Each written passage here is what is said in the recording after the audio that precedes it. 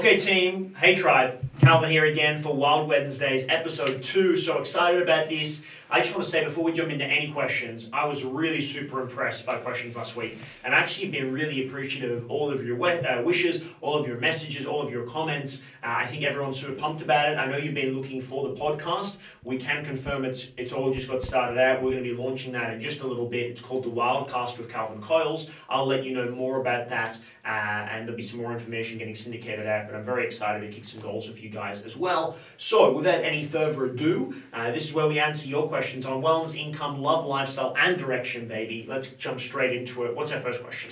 Cool. So a huge shout out to all of our contributors this week and everyone that has posted up questions. If you've got a question you want answered, make sure you comment below, DM us on Instagram or email the team. We'll post all of our contact details in this post. So the first question comes from Jacinda V and is in the area of love. So, is there a tool or way to strengthen your gut feeling rather than forgetting it's even there and thinking highly of most people you encounter? Is there a problem?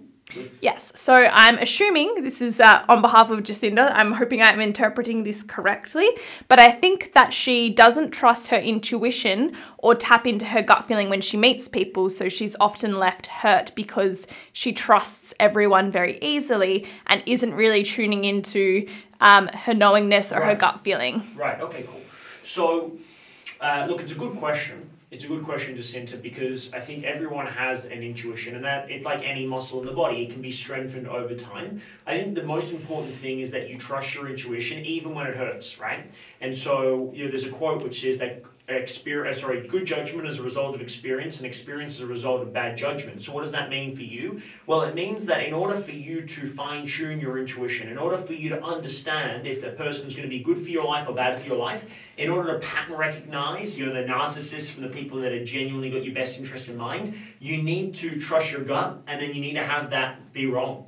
And it's about actually you developing this relationship with your intuition so that you can go, okay, this seems like an aha for me, so follow through on it. And then when it doesn't work out, you get the ability to learn from that experience. What most people do is they live in self-doubt. And so they're constantly living with the past, constantly being a reflection of their future. In most cases, the future is well-rehearsed past. So they keep repeating the same patterns of behavior. And then the biggest cause of erosion of your own intuition is self-doubt. So if it feels a yes, go with it. If it feels a no, go with it. It doesn't have to make logical sense. You don't need to justify your behavior to anybody else, but it's about being able to reinforce that. I think it's better to trust everybody and be disappointed than to not trust everybody and be safe. And the reason for that is that you've actually already lost the game by not trusting everybody before you even got started. I would prefer to live my life trusting and loving everybody, only to be let down by a few people, than to go through my whole life being skeptical, hesitant, and resistant to people in my life, and then find actually that I was right in the end. And so I'm a big believer in giving everyone the benefit of the doubt, giving everyone all of that you have, whether that be money, time, energy, or love or trust. Always go in with that mentality and then allow for life experience to teach and educate you. And ultimately understand as well that good people can do bad things. Good people in the right conditions can do incredible things, but good people in the wrong conditions, in the wrong state, the wrong time in their lives, under stress and pressure, are going to do the wrong things as well. It doesn't have to be a personal attack against you. So hopefully that helps. I think the biggest thing is just to trust your intuition, trust yourself that you're strong enough to get through anything that might hold you back in life as well, and to remember that you learn lessons mostly from the mistakes that you make as well. And if people are hurting you, then that's actually a really good thing for you long term, because it gives you the ability to navigate those behaviors. Love that one. So the next question comes from Anna E and is in the area of lifestyle. I need tips on time management because I'm really struggling to fit everything in. You're welcome to life, Anna E. I think everyone struggles to fit everything in. Life is hectic. There's a million things going on. And so I'll give you a couple of things just off the top of my head. Number one is that if you don't put your priorities in your schedule, somebody else will put their priorities in your schedule, right? It just goes without saying. Time fills the vacuum. And so if you check out your phone, I don't have my phone on me because I'm checking out you guys right now on Facebook. Shout out to everyone on Facebook. But if you check on your phone and you scroll, you swipe to the left, scroll down to time usage, the average person picks up their phone close to 100 times a day. day, the average person will use that phone several hours every day. So it's not that we don't have time, it's that we don't have enough structure around our time. So a couple of things for you to keep in mind. Number one, the week starts Sunday night. It doesn't start Monday morning. Start Sunday night by planning out your agenda for the week. Most people don't achieve their results because they try to do too much in too short of a time frame. You're looking for 2 critical activities every day, and ideally you want to address and identify those in the morning, get them done first thing before the day gets ahead of you. I was speaking to my grandma just the other night, actually. She says, Calvin, 2 hours on a morning is the equivalent of 5 hours in the middle of the day. And what she meant by that is, the hours before sunrise, 5 o'clock, 6 o'clock, 7 o'clock, before people get up and get their day started, are way more valuable than the hours after, say, lunchtime, when the world is happening and things happening and people want your attention. So, for me, the most productive time can be in that morning moment where you can get more done in less time. So starting your day with the right intensity, having the right morning routine to get your day started as well, and ultimately understanding this. This is a really important point with regards to time management.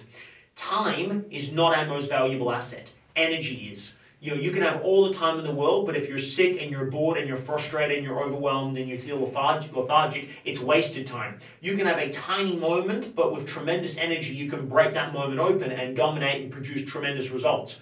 So, there's days where I get more done in a day than I did in a month. There's months where I don't get as much done as what I do in a day, and that's the ebbs and flows of life, right?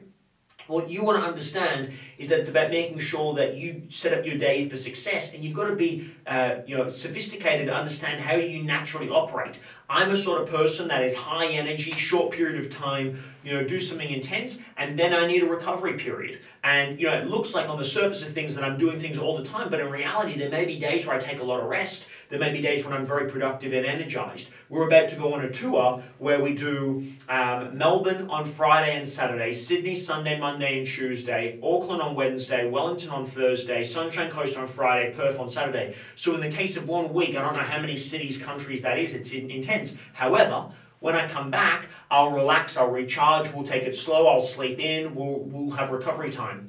So it's important that you run your own race. You structure your day for you, not for somebody else. And it's very important to make sure you've got some structure and some organization around that as well. The day doesn't finish until the next day is being planned, and your week starts on Sunday night, not Monday. We call it a war room where we sit, we look at our agenda for the week. That's very, very important.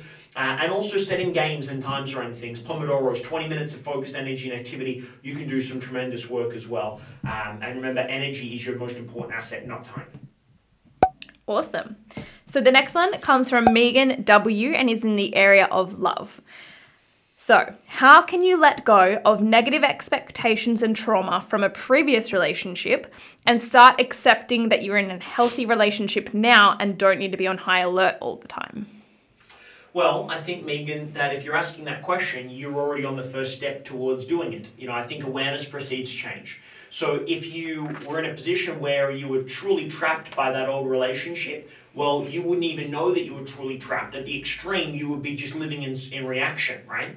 When you're at least having an awareness of, well, hold on, this relationship's a bit different and I want to open myself up and I want to start to let my guard down, well, that in itself is the first step on that journey. So a good thing is to know that you're already on track to doing that. Then in a practical sense, you don't need to burn the boats in a relationship. You also don't need to burn the boats in a business. People say this to me all the time. This metaphor will make sense for your question.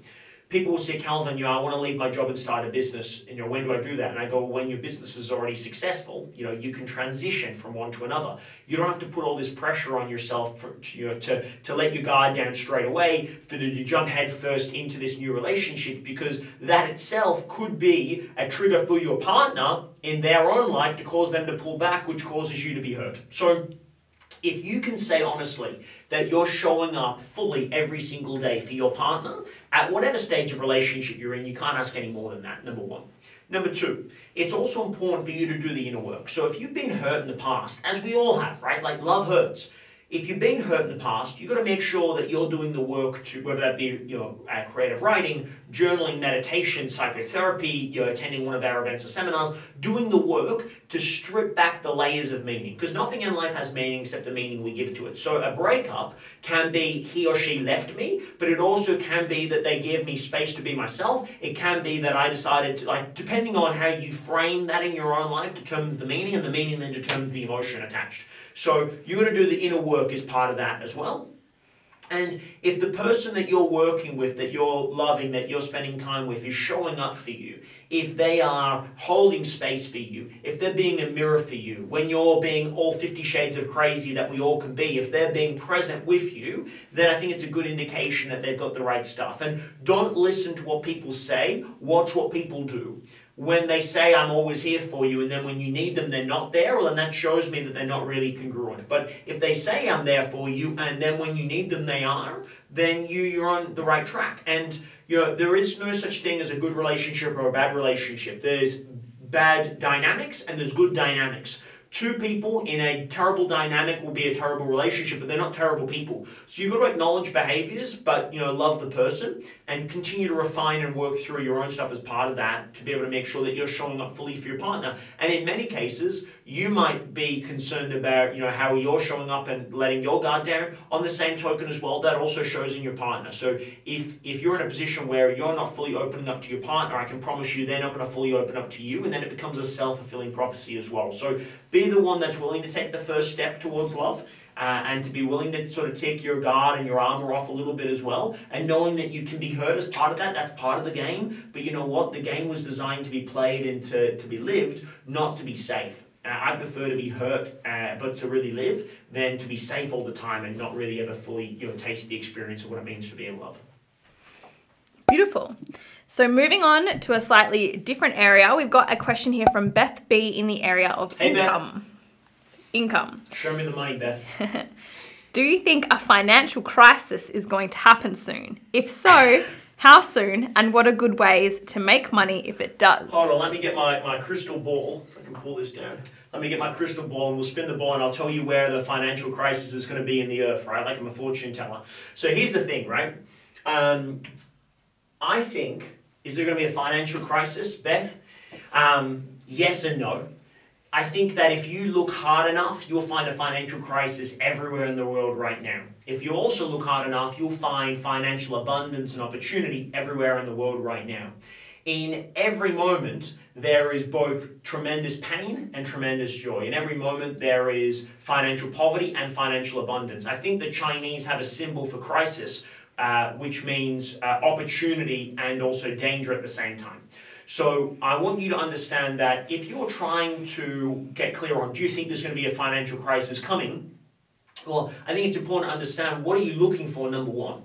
Because every time I see a hard experience or a tough experience, I'm always looking as well for a positive opportunity. I think that there's never been a better time to be alive in human history. I think that in the next years, we will make tens of millions of dollars for ourselves and our clients. I think that people that invest in themselves, that are the best at what they do, that are supporting other people, that are adding massive value to the marketplace will always find ways of making money no matter what happens with the economy.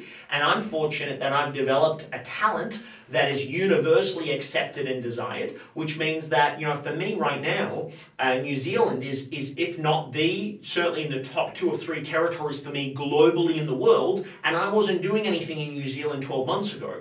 So if you consider that, Perth right now might be going backwards. There might be a financial crisis in Perth, but we've future-proofed our business, which means I can pick up and go anywhere in the world, i.e. Auckland or Wellington, and I can make money in Auckland and Wellington while Perth's not doing well. So I think it's important to know that, yes, there's always going to be a financial crisis. Don't try to pick the market. Instead, develop something that's incredibly valuable as an asset, i.e. yourself, and you'll be recession-proof, number one. Number two, understand that we live in a global world and everything's all interconnected. So in one area, things are growing, in one area, things are not doing too well. You've got to be able to develop those into border skills that you can go anywhere with what you do for work. And remember this quote by Richard Branson. He was once asked, with regards to his island, Necker Island, which is, I think it's 79,000 US a night. He said, someone asked him, do you ever have a problem with demand, getting people to come and stay at the island? And the answer was, if you create something that's the best in the world, you'll never have a problem with demand and supply. And so in your case, if you develop something in yourself that's the best in the world, it doesn't matter what happens in terms of a crisis, I think you'll always be incredibly well supported and protected. So for whatever it's worth, I don't think there's going to be a crisis. I think there's always a crisis because people always see what they want to see. And I think if you're prepared, you'll find opportunities in that and you'll capitalize and you'll be tremendously wealthy in the years to come. Nice. So moving back over to love, we have a question from Jamie. Hey, Jamie. Where can I find a nice, genuine 30-something-year-old guy who won't ghost, play games, go cold, or is not ready for a relationship that doesn't involve Tinder or bars/pubs? Well, I think if you're finding somebody that doesn't involve Tinder/bars/pubs, you should not go on Tinder/bars/pubs because, proximity is power, and there are certain environments that attract a certain type of person. So, you've got to start fishing in the right pond, Jamie. That's very important. The next point is, how can I find a nice 30-something guy that doesn't ghost, play games, go cold, or is not ready for a relationship? Yeah, awesome. So I would also say to you, Jamie, that you want a guy that is going to play games in the right way, because games create desire and anticipation and excitement and the draw card. You just want to be in control of the game. You want to be in a position where the game results in you winning the game, not losing the game, and that's not unfortunately that's just not the way that this game works, called a relationship. I would also get you to get clear on what games are you playing currently with men, because it's always a mirror. You're either attracted to guys that play games because you're attracted by that, or you're playing games with guys yourself as well. I think there's something to be aware of going, if you become the best version of yourself, you will attract somebody that will be the best version of themselves, and there'll be a great union. But for me, I'm very transparent. I remember when Ash and I first got together, it was very clear that I don't do this dating thing. I just don't do it. It's like, hey, if we're going to be together, we're going to be together. If we're not being together, we're not being together. I was very transparent and upfront with that as well. Admittedly, in our culture, it's easier for a guy to be upfront than it is for a woman to be upfront. But Jamie, I would be quite honest with your intentions. You got to look for who it is that you're looking for. So if you're out there and the conversation is, hey, I'm not looking for anything serious right now, well, then that's what you're going to find. But if you're having a narrative and a conversation with people that is, hey, I'm interested in a longer term relationship, some people it's going to scare them off. But for me, I remember the first day Ash and I started dating, I took her to Bali. We sat down, and when we were at our first dinner together at a place called the Banyan Tree, I got the waitress to bring over a napkin and a pen. And I put it on the table, and I asked Ash, I said, what do we want to do with the rest of our lives? What does our dream life look like? And on that napkin, on our first date together, we mapped the whole thing out. That was on date one. Now, that's outlandish, very cavalier, a very different way of approaching dating. But for me, obviously it worked. We're married now. That's a win. And we just celebrated our 6-month anniversary yesterday. But the point being is that I was very clear. I was very upfront with what I wanted, on what terms I wanted it as well. And I wasn't interested in playing any games. So it takes two people to play a game. And you only have an issue with the game if you get suckered into the game and you try to win the game. And you go, why is he playing a game with me? Well, it's because you decided to play a game as well.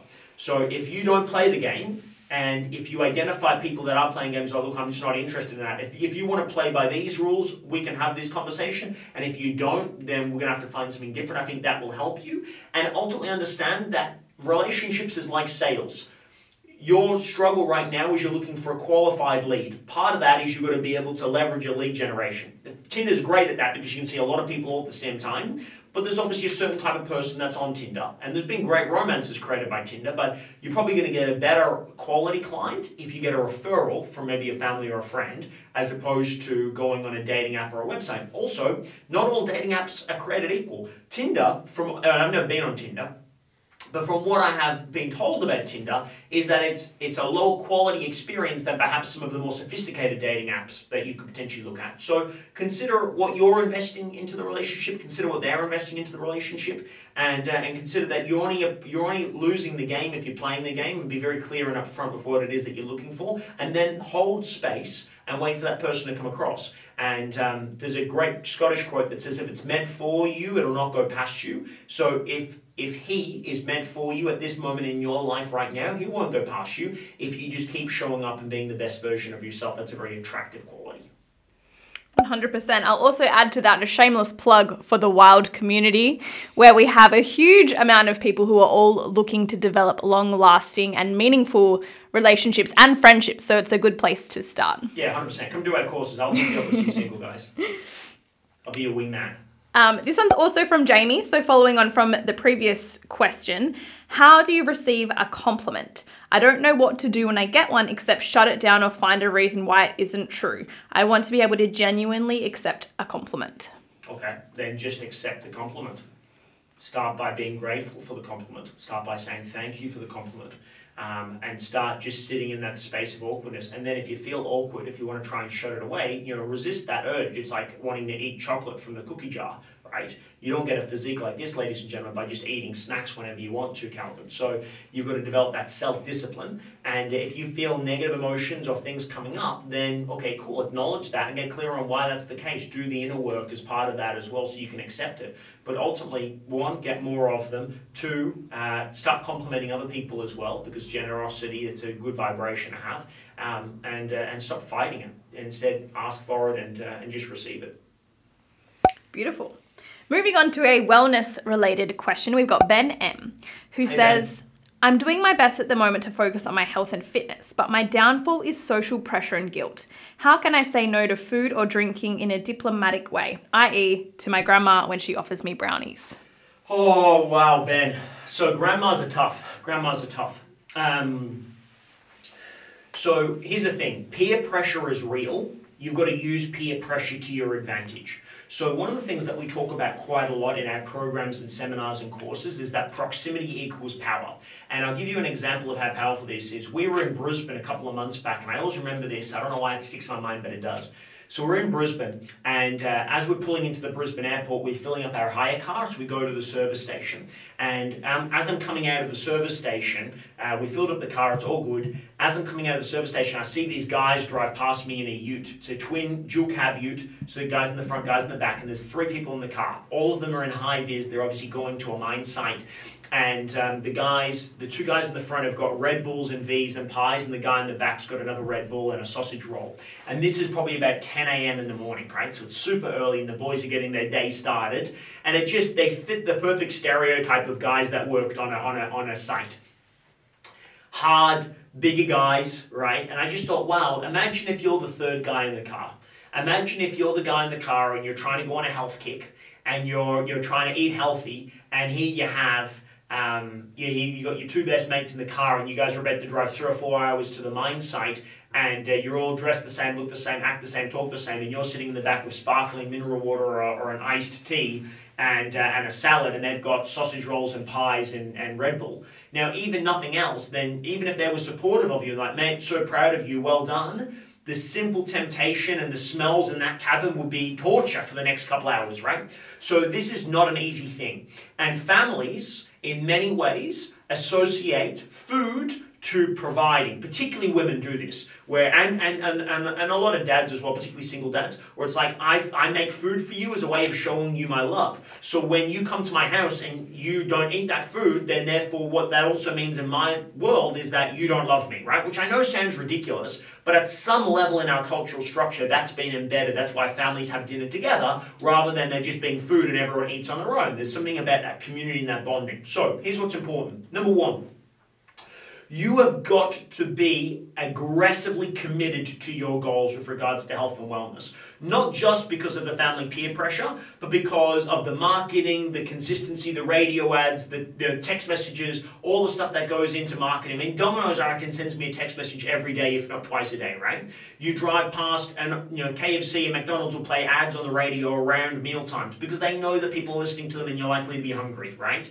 There's also, I could go into the whole science around how our brains are designed when we see or smell food to have a rush of what's called dopamine, the achievement chemical inside of our brains, which makes us feel good, which makes us want to eat because it becomes an addictive tendency because there were times when we literally couldn't eat and we would starve to death. So you are fighting a losing battle. When you try to diet, when you try to be consistent with your food, even the more moderate versions of those things are very difficult to do long term without tremendous willpower and discipline. How do you have that? 1, you've got to have real clarity on the goal that you want. You've got to really have absolute clarity on what you want your body to look like, your health to look like, and why you're doing it. And you've got to develop a compelling vision and some real leverage on yourself to make that happen. Number 2, you've got to be upfront and have strong boundaries of the people that you love, and understand that you're going to experience some friction and criticism. You know, when Ash and I go to our family's house, they've learned now, because it's taken time, but they've learned now to go, hey, are you doing a diet or a health program? They ask us before we come over, so they'll then change the food that they offer for us. There's times where we'll go to family dinner because we want to socialize with our family, but we'll bring our own meal to family dinner that better suits the outcomes that we're looking to eat towards. And here's what I found. Families will test and test and test and test to try and find weakness because they just want you to be comfortable, they want you to feel loved. Those things don't necessarily always relate, though, to you have the body and the health of your dreams.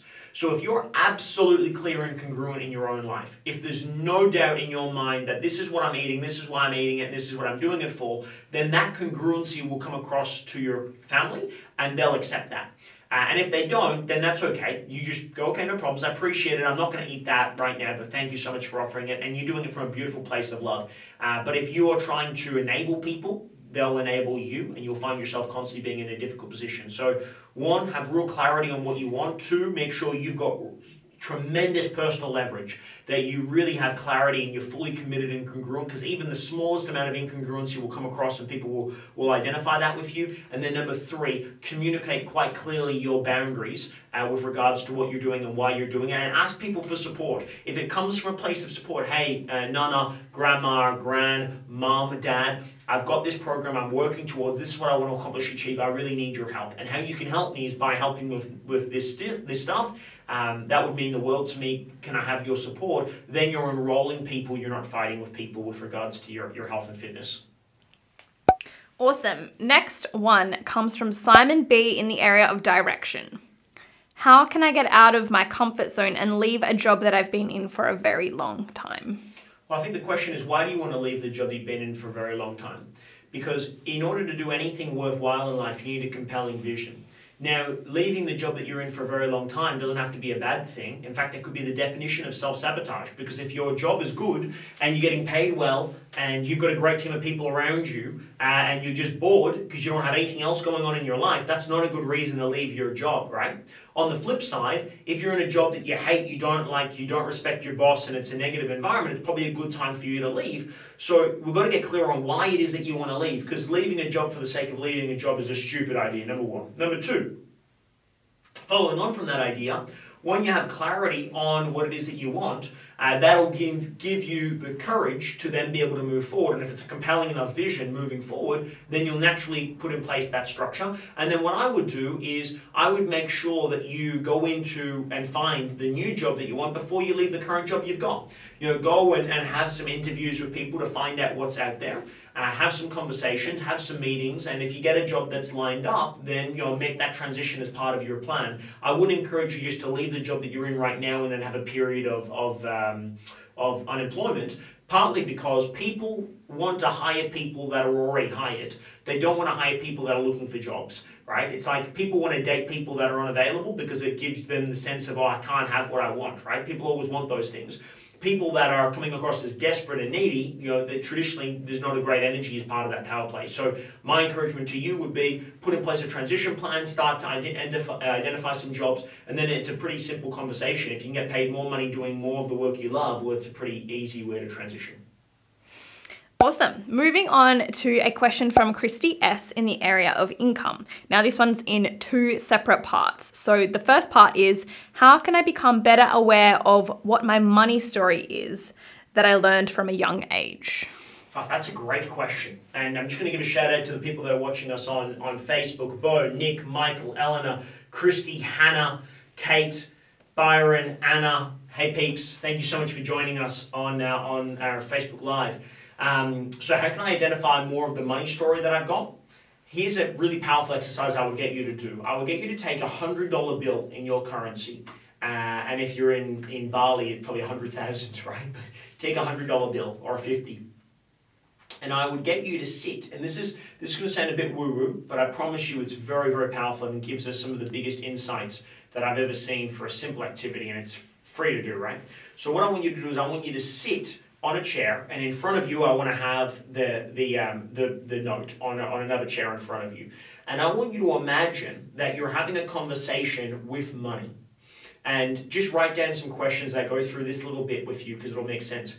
If money reminded you of somebody that you know, yourself, loved one, friend, or a family member, past, present, or future, who does money remind you of? Just trust your gut here, whatever comes to mind. If money could say something to you now, what would money say to you now? If money had a lesson for you that you haven't yet learned, what would money's lesson for you be? If money, if you had hurt money, what have you done or said about money in the past? How have you treated money in the past that's caused money to leave you? On the flip side, what's your relationship with money? What do you feel like? How do you feel money supported you, and how do you feel like money's let you down? So you can have this dynamic conversation. I want you to imagine if you could sit down and interview all of the wealthy men and women in the world and ask them questions, or if you could sit down and think about money as a person, not as an instrument of value, but as you could imagine money as a person, and you would ask those people, ask money those questions, all the questions you've ever wanted to ask about money, deep personal questions about money. Write a list of 10 to 15, 20, 30 questions. And then I want you to sit in your own space, completely free of distractions. It's a very sacred process. But sit down and have that conversation. It's important to have 2 physical chairs and have money literally sitting on the chair in front of you, and have these conversations and just notice what are some of the answers that you get intuitively that come back to you. What are some of the answers that intuitively come back?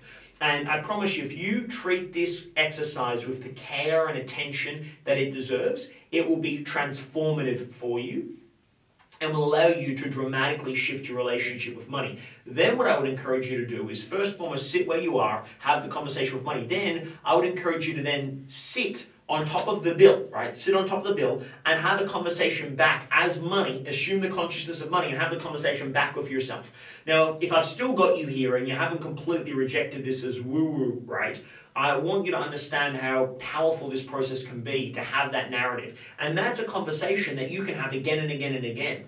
See, the thing is, most of us have a negative relationship with money in the way that we talk about it, work with it, treat it, spend it, use it, and earn it.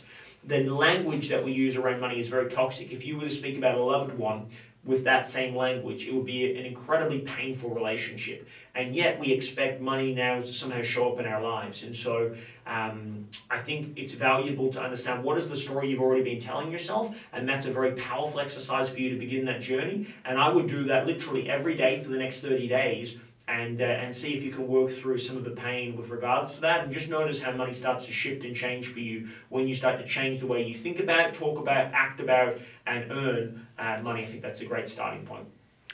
So you've touched on this briefly, but just in case you wanted to add anything else to part 2 of Christy's question, how can the money story have an effect on your approach and thoughts towards money now?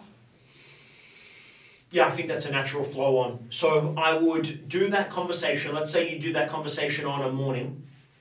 I'd have that meditation, that guided meditation around money on a morning, and I'd sit and have that dialogue, and then I would see what comes up for me, and then I would try to implement the lessons of that in the day ahead, and notice that all lessons only occur in the friction between idea and reality. So it's only when we're trying to implement that principle that we can actually experience some friction. So I would do that. And then I would also experiment with this idea and concept as well, which is to take an amount of money, and I would imagine myself in the day spending that money. So let's say you start with $100.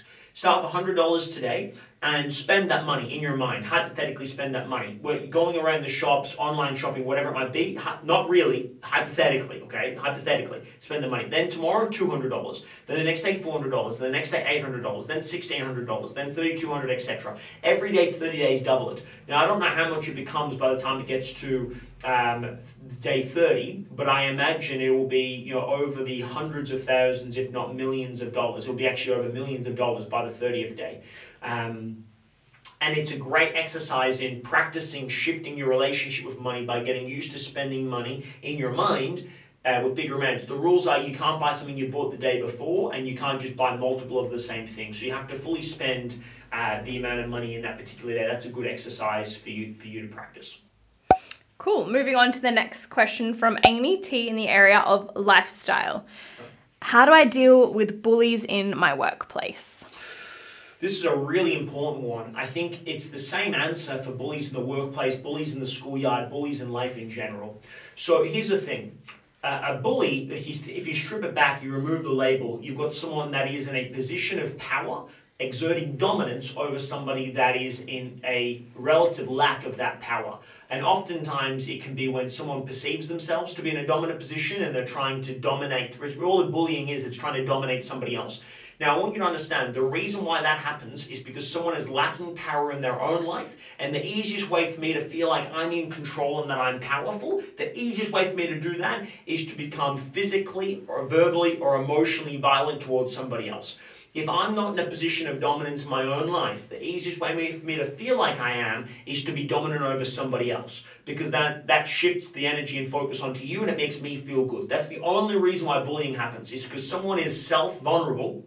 They're vulnerable about their own emotional state. They don't feel good enough, strong enough, capable enough. And this, by the way, might be unconscious, but they are attempting to dominate somebody else to make themselves feel better about that process. That's the only real reason why it happens. That itself, by the way, can help you shift the frame. So when someone's bullying you at work, if you can genuinely see it from a deep place of insecurity, that they have got something going on in their life, consciously or subconsciously, where they feel vulnerable, where they feel scared, where they feel out of control or powerless, and that can be quite a toxic experience. When you feel like that and they're trying to create that dominance over you, what they're really doing is they're trying to ask for help. So if you can come at this from a different place where you meet them with love and you meet them with tolerance and understanding and acceptance and the sort of olive branch of friendship, so to speak, and you say, hey, I just want you to know, over the last couple of days, weeks, or months, I felt like we've had quite a toxic relationship. And I've been feeling as though, the way that we've been communicating hasn't been positive. And I don't know what's going on for you, but I just wanted to say, hey, I'm here for you if you need anything. Then what that does is that puts you back in the box seat of position of power, and it allows you to control the narrative of the conversation, and it allows you to maybe approach this person who's actually hurting from that place rather than fighting fire with fire. So that would be one way of approaching the conversation. That is not always going to work, because if someone is deliberately hell-bent on just making your life a misery, well, then you've only got several options on the back end of that. So here's something, I don't ever get bullied. And the reason why is because I'm a very strong, confident, dominant person. So I want you to understand that you don't get in life what you deserve, you get in life what you tolerate. And if you are feeling insecure or self-conscious or lacking self-confidence, then you need to reinforce and strengthen your own physical conditioning, not only physically, but emotionally and spiritually. So as a result of that, there is no need to prey on me, because I am no longer weak. And I no longer have a perception of weakness. So for me, I will be strengthening my own self-character. I'd be getting into the gym and I'd be lifting weights for no other reason than you're going to feel stronger as part of that. You're going to connect with your physical body. I'd be writing a 100 list of the 100 things that I'm excellent in to build my self-confidence. I'd be having great conversations with positive people about my career and where I'm going with my life to build that self-confidence. I'd be learning and reading books and investing in myself to build that network and community around me. I'd be doing as much as I possibly can to strengthen who I am as a person, because a strong person, it's like our lion doesn't listen to the opinions of sheep, right? So at the moment though, if you're a baby sheep, you are listening to the opinion of sheep. You want to position yourself as a lion, you can develop that as well, and you can strengthen your own resolve. That's something that I would definitely be looking at you doing. I'd be having a very open, honest conversation about your expectations of this person or these people and saying, hey, I want you to know that this is the way that your communication is making me feel. I don't want that as part of my life anymore, so I'm going to just request you to stop doing that. Most people dilly-dally around circumstances as opposed to identifying a problem and speaking to someone that can do something about it. So that's the person you're in conflict with. Have an open, honest conversation. Most of the time it's just miscommunication. But you've got to be very clear about, this is what I will tolerate and this is what I won't tolerate. And then if it's in a position where if you can't change somebody else, which most of us can't, you've got to change yourself. You've got to change and take away any of the hold that has on you. And here's the most simplest example I can give you. If you had someone at work that you really admired and respected that came up to you and said that you're worthless and you'll never amount to anything, that's probably going to affect you in a pretty negative way. However, if a kid on the street that is chucking a toddler temper tantrum on the street says you're worthless and you'll never amount to anything, you probably look at the kid like, who are you and why did you say that to me? But you'd probably laugh at the kid if they're having a tantrum. The reality is that it's still the same words, but when it's said in a different context from a different person, it means very different things. And so you've got to shift the label and the meaning that you put onto things in your life so that people that communicate with you, no one can ever, ever, ever control how you respond to life. Life is 10% what happens and 90% what you choose to do about it. So if you don't like what they're doing, you can't change what they're saying, right? But you can change how it makes you feel. And hopefully there's some tactics in what I've just shared with you that will help you do that as well. But clear, honest, concise, direct communication I've always found to be effective. And if it's not effective, at least you know exactly where you stand. And then if it's within the workplace, obviously there are remedies, both your management and leadership teams that can handle that as well, and potentially change divisions or departments, or play a different game. I'm not going to give you the aggressive answer, but there's other ways of dealing with the circumstance and the situation by playing a different game than perhaps the one you're playing in the office. Awesome. So we've just got a couple of questions left, 2 to be precise. So we've got a question here from Matt R in the area of direction. I don't have anything I'm passionate about. So how do I find my direction if there's nothing that excites me? So Matt R, that's bullshit. Everyone has things that they're passionate about. Maybe you've lost that loving feeling, I don't know. But I would say to you that saying that you don't have things that you're passionate about is a cop-out, right? If you say I don't have anything in my life that I'm passionate about, that's the fastest way for you not to be passionate about anything in your life. Instead, if I was to ask you that if you had to find something in your life that you're passionate about, or maybe you were passionate about something as a kid, what would that be? Then identify those things and start doing more of those things that you enjoy. Life is full spectrum, right? You got things on one spectrum that you absolutely hate and things on the other spectrum that you absolutely love. Do more of the shit that's towards the spectrum of things that you love, and you'll find that you'll find more things that you love, which means you'll do more things that you love, which means you'll spend more time doing that, which means you'll feel better about yourself, and therefore you'll find more things that you love. It's really that simple. So number 1, change the language around there's nothing in your life that I'm passionate about. There's heaps of things, right? It's just maybe you don't think it's that convenient to do those things. I don't know your circumstance. And maybe if you're being beaten down by life a little bit and you have lost a bit of that fire and spark, you've got to go back to the time when you had it and start to rekindle some of the flames as part of that by doing more of the things that made you feel alive in the beginning. And in many ways, passion can be easily accessed through anger. So, as a vehicle to get you there, if you're fed up and frustrated by your life, at least you've got a bit of gumption to try and do things and change things around. And the real secret to happiness, by the way, which is not quite passion, but it's the secret to happiness which will get you on that journey, is progress. If you feel like you're making progress in your life and you're heading towards the things that you want, I promise you're going to feel pretty good about your life. You're going to feel passionate about your life, and that's going to make you feel pretty positive. If you're not doing anything in your life, then you're not going to feel very passionate about anything because you're not actually doing anything to sort of activate and energize that passion as well. Cool. And final question for today's Wild Wednesdays comes from Pete and is wellness mindset related. So, how can I remove self-doubt and break the cycle of negative thinking that I have?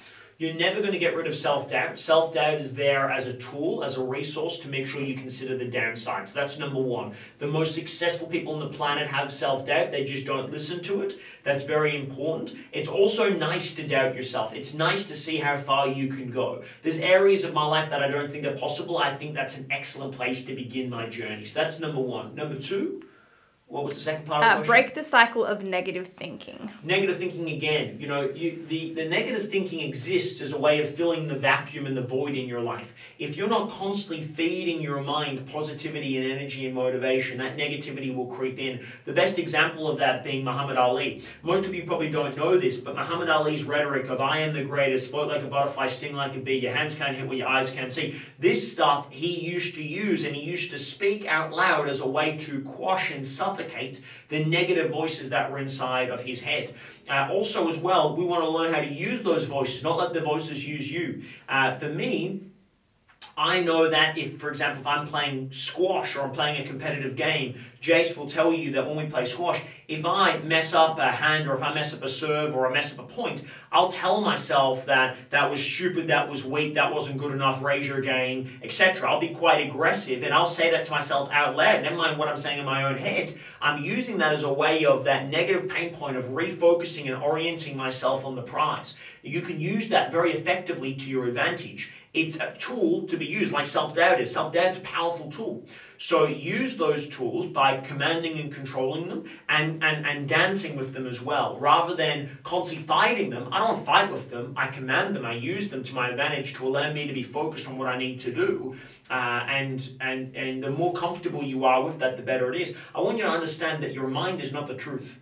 You think thousands and thousands of thoughts every day. Many of them are just reactions to the environment around you. In no way, shape, or form are they a reflection of you, your reality, or even the truth of who you think you are. So if you understand that, you'll find a bit more peace with that. And most people think the biggest problem they have is that they're not meant to have problems. You're always going to have problems. You're always going to have some negative thinking. You're always going to have some self-doubt. But you've got to build that mojo. You've got to build that self-esteem, and ultimately understand you can't think about two things at the same time. So if you're thinking about something positive, you can't think about something negative, which is why Muhammad Ali's strategy worked so well. So you've got to start feeding the positivity as part of your mind as well. Robin Sharma would say you've got to stand at the garden. You've got to guard the gate of your mind. You've got to make sure there is no weeds planted in your mind. You've got to make sure you're cultivating that as part of your everyday practice. So hopefully that adds a bit of value for you as well. Cool, that was the last question. Fantastic. Just want to say thank you to everybody that watched us for another episode of Wild Wednesday. Until we see you next week, we're going to be on the road. We'll be heading over next Wednesday. We'll either be filming from Sydney or Auckland when we're on the road. So can't wait to see you for the next episode of Wild Wednesday. So much good stuff happening. If you're coming to see us on tour, we'd love to see that as well. But ultimately, by the time you see that, we'll probably be back anyway. But until I see you live or online, be bold, have fun, make an impact, and I will see you on the wild side.